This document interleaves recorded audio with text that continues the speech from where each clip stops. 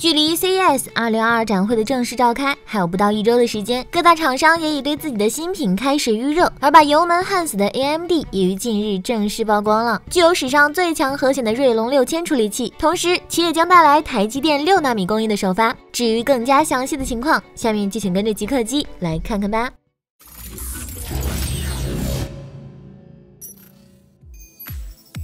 其实对于 AMD 自身而言，伴随着Zen3架构的趋于平稳，锐龙5000系列 CPU 早已是使命达成了，甚至还完成了以一敌3的壮举。然而得益于英特尔的不挤牙膏，12代酷睿所展现的超强性能表现，自然是坐稳了今年的冠军宝座。但是面对这种局面 ，AMD 方面也是丝毫不慌，而这就是拥有终极绝招的锐龙6000处理器。具体来看，锐龙6000处理器的产品代号为伦勃朗，将会采用台积电全新的6nm制程工艺，并基于升级版的Zen3+架构打造，同时也将更换为新一代的 FP7插座。而其中的旗舰款 R96900HX， 其的最终规格为8核心16线程设计，拥有4兆的 L2 缓存和16兆的 L3 缓存，同时最高主频将来到 4.6G 赫兹。TDP 功耗为45瓦。但令人意外的是，根据 WCC Fatigue 的消息显示，锐龙6000处理器的核显部分 ，AMD 将会放弃使用了多年的 Vega 架构，转而首发支持基于 RDNA2 架构的全新核显 RX680M， 其将配备12个 CPU 计算单元，拥有768个流处理器，整体规格与此前曝光的 RX6400显卡一致。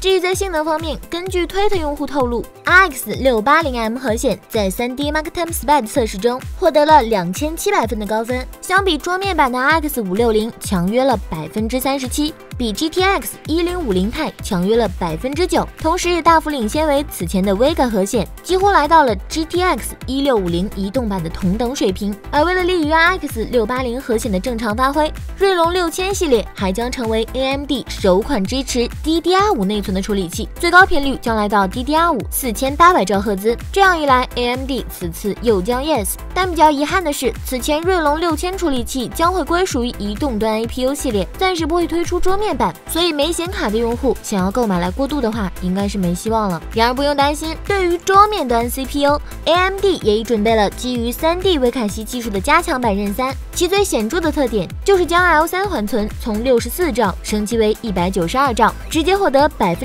的游戏性能提升。而对于即将开展的 CEX 2022来说，AMD 已经表示，他们将不会停滞不前，而是踩下油门全速前进。当然，大家最为关心的下一代Zen4架构 CPU，AMD 也已正式确认，其将会在 CEX 2022上分享更多细节，比如异构计算、AI 负载等。不过届时超极客也将进行同步报道，所以请大家持续关注。好了，以上就是本期视频的全部内容了，而你的一键3连也是我们更新视频的持续动力。那如果还想了解更多硬件相关的消息和科普知识，记得关注超极客，我是极客机，我们下期再见。